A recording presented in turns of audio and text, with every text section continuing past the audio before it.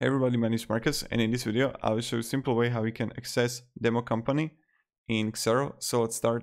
The first thing you want to do is just be in Xero, and when you're going to be here, you just want to click on left top corner to your organization, and then you're going to see here demo company, and you just want to click on it. When you're going to do it, you're going to access directly demo company, and you can test things here, create accounts, receive money, spend money, transfer money, etc. So yeah, that's pretty much it.